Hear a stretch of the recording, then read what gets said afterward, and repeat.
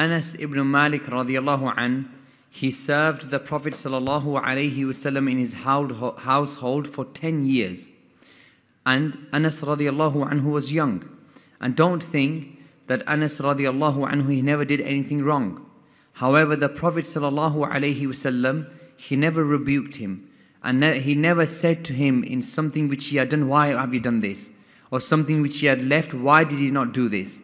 So consider the great and exemplary character of the Prophet sallallahu alaihi wasallam. And also the father has to be tolerant and patient over his children and not become angry for every small matter, and especially patient in cultivating his child and educating them and verbally talking or teaching them about Islam and emphasizing al-Islam.